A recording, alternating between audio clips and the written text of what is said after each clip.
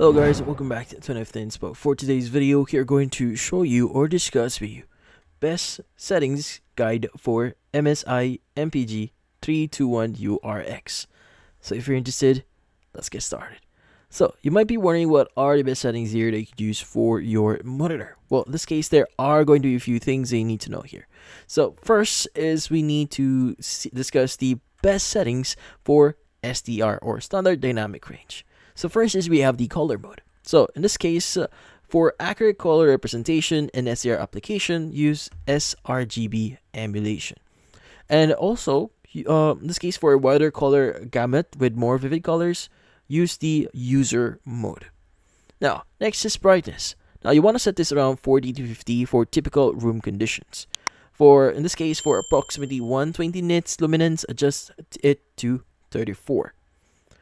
Next is we have our RGB settings. Set the red to 27, green at 99, and blue at 100. Now, next is we have the HDMI-C.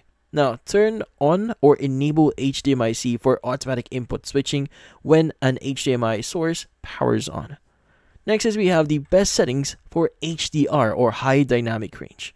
Now, you want to set the display mode around set P000 for maximum brightness capability.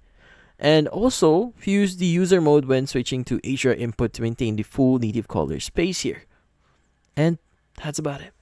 So hopefully this video was able to help you. Like and subscribe to NFT Inspo. Thank you for watching.